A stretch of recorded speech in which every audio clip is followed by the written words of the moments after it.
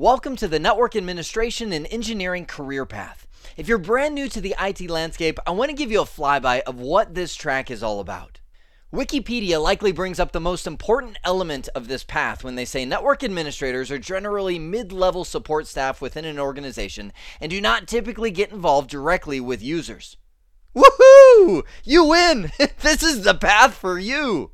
Okay, while that is funny, it definitely characterizes what the network admin is all about. They build the network fabric that all the users and system administrators use to communicate. So essentially, you go into an organization and you take the Microsoft guys and the Linux guys and the end users on their PCs and the IP phones, and you connect them all together with network devices. The first and most important one that starts it all off is the switch, which ties them all together. You might decide to implement something like virtual LANs, where you segment the phones from the servers and the users because you want to make sure that you implement a security boundary. That's what VLANs really opens the door to. Allows you to group devices together into different segments. And then you can put in access controllers to say, okay, these guys cannot reach the IP phones.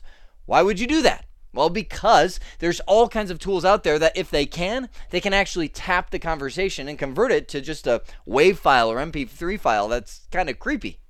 It's going to be you that implements the wireless networks and sets the coverage and the number of access points so that you reach every square foot of the building, so people with laptops and tablets and everything else are able to get on and start using the network wherever they are. And of course, probably the most important element that I would say is you are the one responsible for bringing in that internet access. Not just saying, hey, everybody can access the internet now, but filtering it, securing it, making sure that the internet cannot reach you if it's not invited to. You might also bring in some other offices. Your organization grows beyond one building into another building that's 100 miles away. How do you put that all together? These are the puzzle pieces that the network admin works with on a daily basis.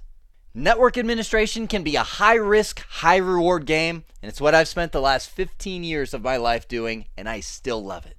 I hope this has been informative for you, and I'd like to thank you for viewing.